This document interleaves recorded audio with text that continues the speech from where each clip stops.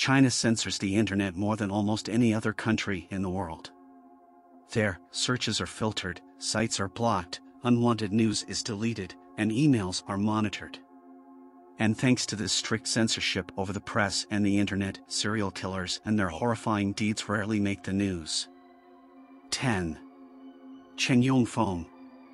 Chen Yongfeng killed 10 people in Wenzhou in Zhejiang province of China between February and May 2003. His victims were his competitors in the garbage collecting trade. They would sift through trash to find any usable material which they could later resell. When business became tough, Chen began luring his competitors to his home, where he murdered and dismembered them before dumping the body parts in different places across the city. His arrest came by chance. Police officers knocked on his door to ask him to move a bicycle parked outside his house.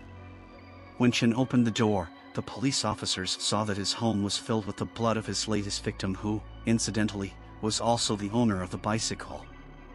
News of his murders and arrest instilled fear in the people of Wenzhou, who began looking at outsiders with suspicion. Police recovered 229 body parts from Chen's victims in dumpsters around the province, so many that it took 29 bags to hold them all. His killings were motivated by theft. He had stolen 10,032 yuan, $1,600, from his victims. He was, however, ordered to pay 9 times that amount to the relatives of his victims as funeral expenses. The Wenzhou City Intermediate Court sentenced him to death. 9. Duan Guocheng. Duan Guocheng killed 13 women in Hubei province in central China. The killing spree began in April 1999 when he attacked, robbed, and killed a 24-year-old university student and took her keys and wallet. All his victims were young women in their 20s. He sexually assaulted some of them but did not rape any. He initially targeted women walking alone in dark streets and unlit alleys, but soon began attacking them in their homes. The first woman he attacked in her home was found with more than 30 stab wounds. While the killings lasted in the city of Wuhan, women began cutting their hair and stopped wearing red dresses because there were rumors that the killer targeted women fitting that specific profile. This earned Duan the name the Red Dress Killer. Duan had been sentenced to 5 years imprisonment for robbery in the 90s, and he spent most of his teenage years in a juvenile home.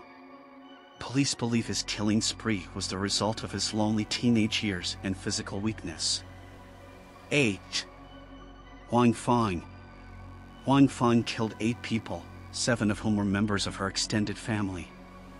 She used a potent rat poison called Das Huan, which has been banned in China since 1991.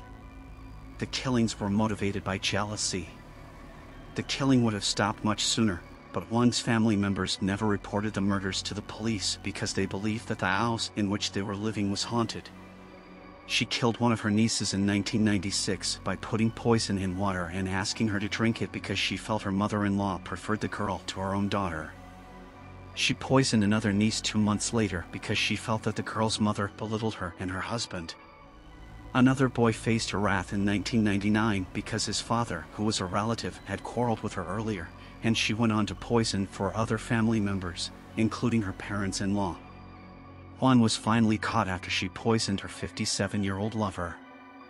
She killed him because, according to her, he always failed to keep his promises. 7.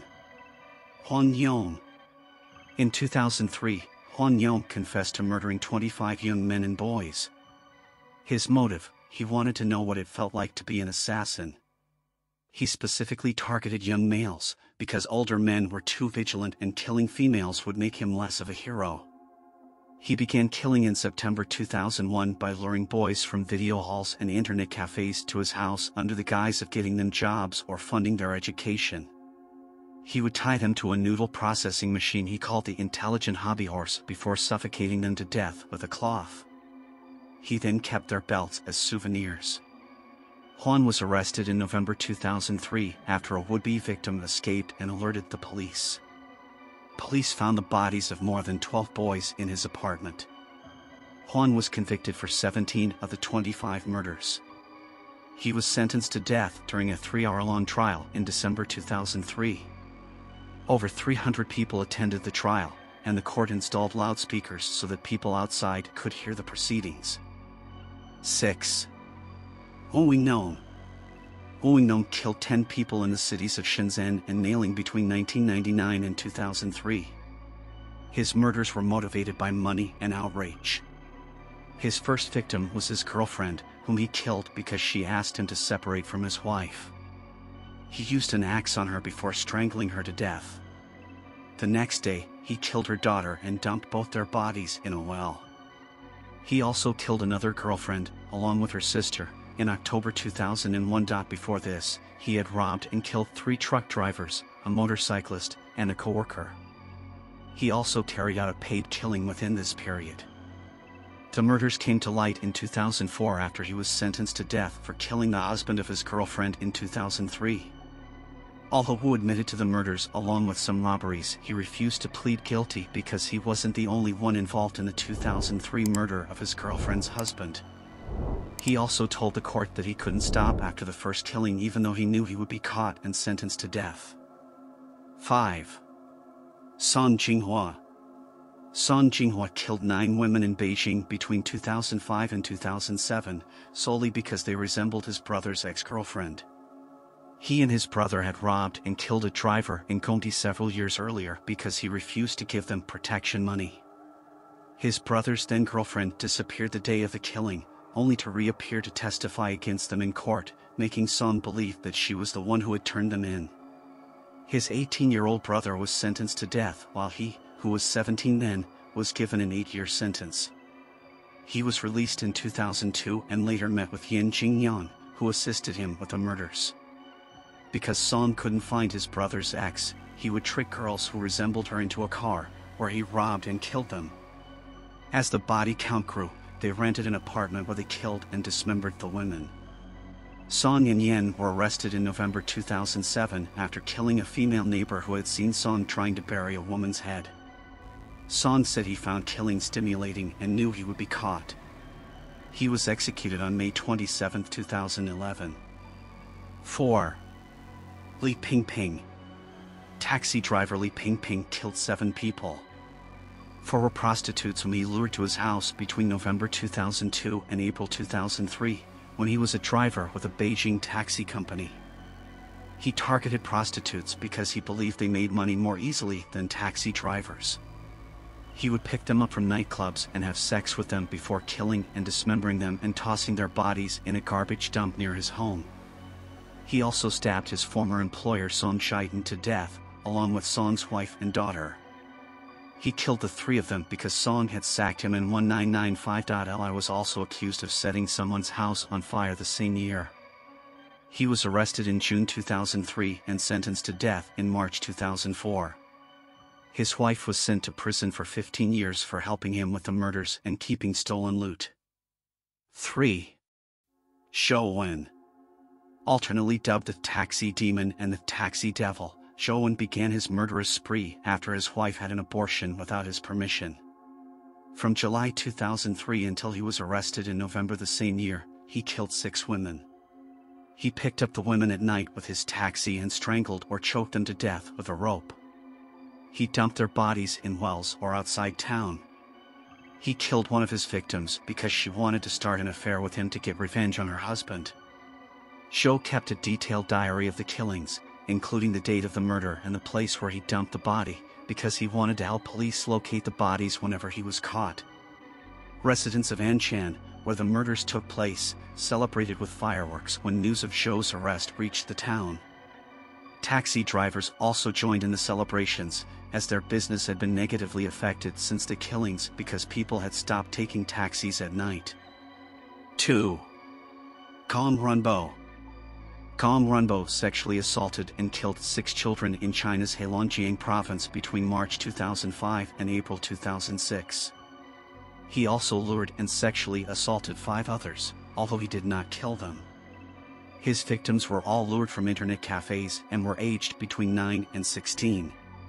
He was arrested on February 28, 2006, when a would-be victim escaped and alerted the police. Police arrested him at a nearby cafe and found 4 decomposing bodies which showed signs of sexual abuse in his house. Children's clothes, scattered bones, and over 10 pairs of children's shoes were also found in the house. Prior to these murders, he had spent 8 years in prison for raping a young girl. Although police could convict him for only 6 of the murders, forensic evidence showed that he might have killed as many as 20 children. He was sentenced to death. 1. Zeng Kaigui. Zeng Kaigui, a former People's Liberation Army policeman turned serial killer and bank robber, is suspected of killing 6 people in southwest China starting in 2004. He's also implicated in a fatal shooting in 1995. His killings reached their peak in 2012 when he killed a man and dispossessed him of £20,500, $33,000, outside a bank in Nailing.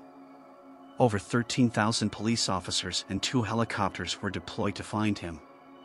Zeng is described as a highly trained marksman and a master of disguise skilled at avoiding surveillance. Police mounted roadblocks and searched internet cafes, hotels, buses, and trains. Male passengers willing to travel over long distances with public transport were required to show their identity cards. Banks increased their security and armed policemen began escorting people who wanted to make huge withdrawals. A reward of 200,000 yuan, $31,700, was initially offered to anyone who gave details that led to his arrest. This later increased to more than 1.95 million yuan. As of May 2012, he was yet to be caught. Here ends today's episode.